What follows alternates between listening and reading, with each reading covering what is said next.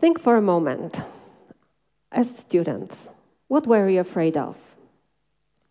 According to a study performed by the SW Research Agency among the students of Wrocław University in Poland, 73% of students are afraid of graduating from university and starting their own careers. In fact, these findings are well in line with other similar studies. Students are afraid of making career choices, especially now in the world where with competitive labor markets and endless opportunities, where there are no longer clear and straightforward career paths. According to the study, only 13% of them is actually secure about their professional choices. For the rest of them, making a career choice is a challenge. And they are likely to make bad decisions about their professional life. And as a consequence, they could miss out once-in-a-lifetime opportunities. They could lose time searching for answers that are already there, and eventually end up stuck in jobs that are unsatisfying and boring. I'm a university lecturer and a researcher in the area of environmental engineering. And in fact, to be honest, I couldn't imagine doing anything else. Well, this is my dream job. But when I was a PhD candidate, I had a tremendously difficult time in my life.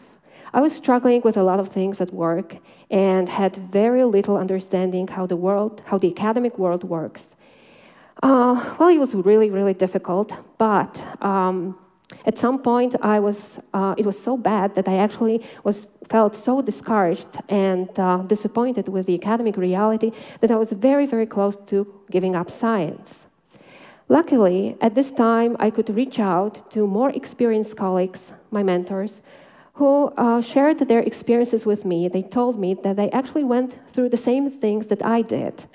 And they also told me that all the things I was struggling with, like university bureaucracy, lack of money for funding, failures in getting funding, and many, many more, they just come with the job of a scientist. And I had to accept that if I want to be in academia.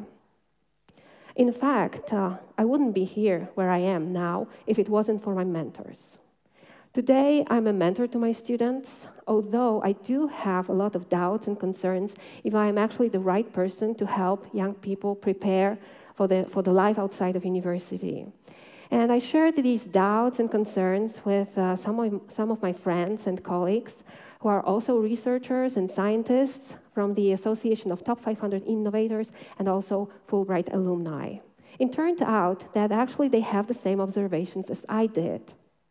We had like a lot of discussions, and at some point we came up with a conclusion that it is not common practice in academia to share own experiences with others.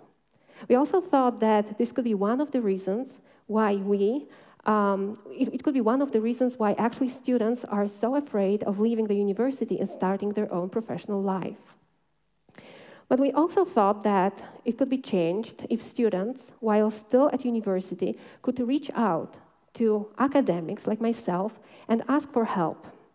However, from our observations, we actually concluded that it is not happening very often.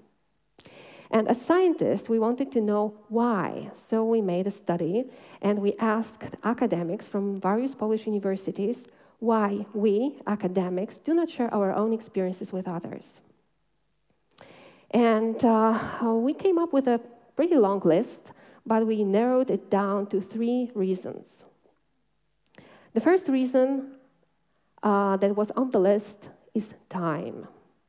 Scientific work is not only about doing exciting experiments in the lab, but it is also teaching courses, writing papers, writing reports, doing commissioned work, also running projects, applying for funding, and doing tedious administrative work. In fact, we had a lot of problems with how to quantify the time we actually commit to our work.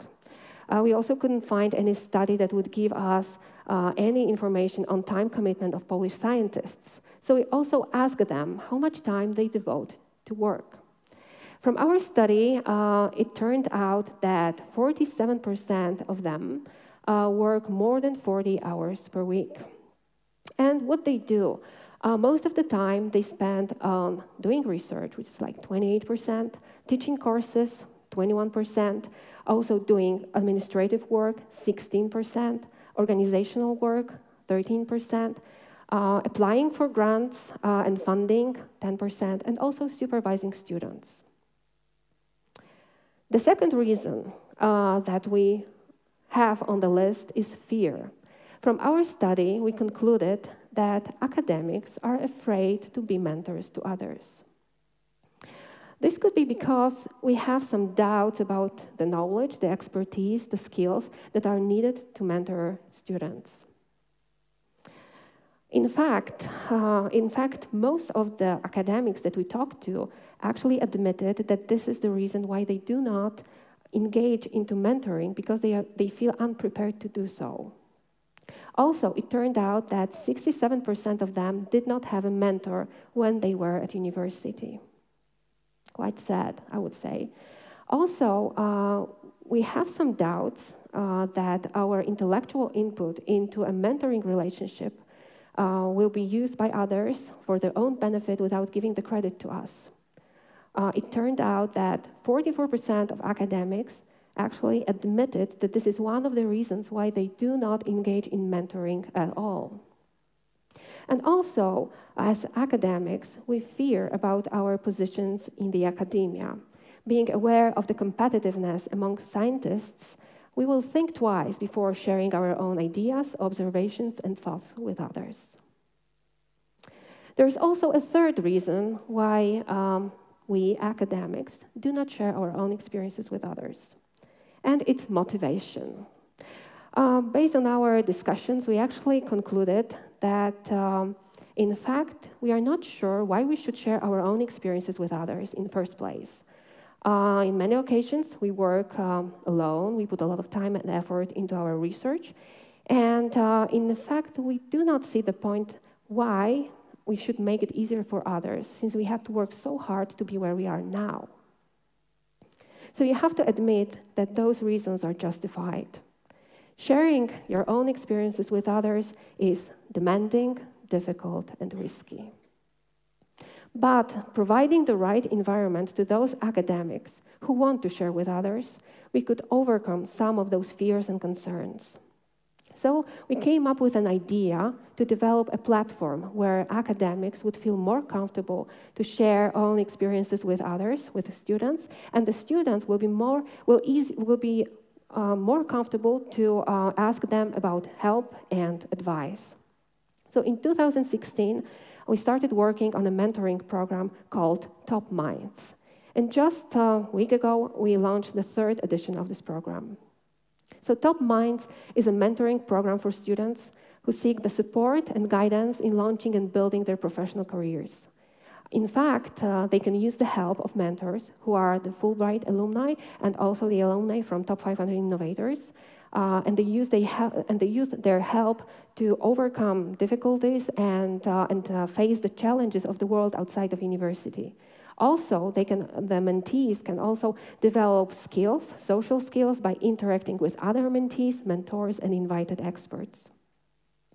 What is more, the program also offers an overall support to mentors through specialized trainings and also workshops, as well as continuous individual support of certified mentoring advisors.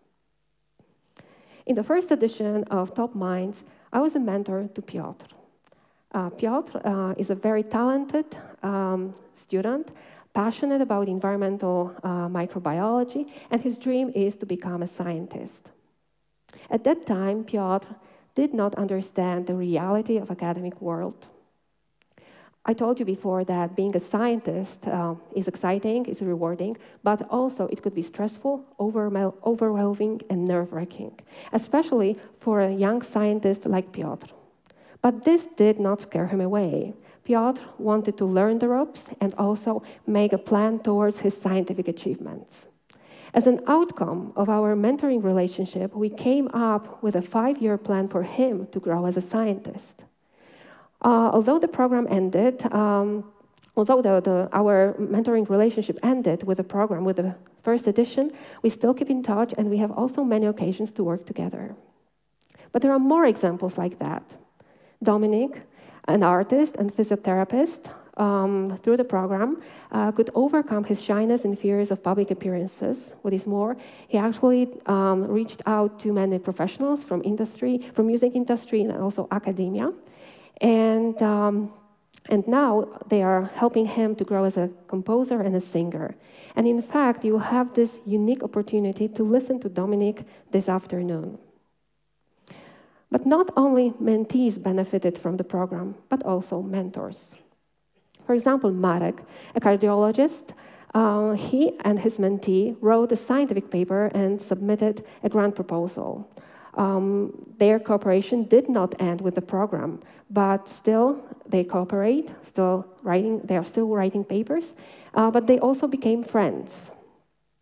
As for me, being a mentor is a chance to actually show my gratitude for all the things that I received from others. Also, it gives me a lot of joy and personal fulfillment. I'm pretty sure that you will hear similar opinions from other TopMinds mentors. I would like to leave you with one thing today. And it's about sharing. Do not have any doubts and concerns about helping others who are at the very beginning of their professional path, even though this help could just take a moment of your time. Helping others to achieve success gives as much satisfaction as your own growth. Thank you.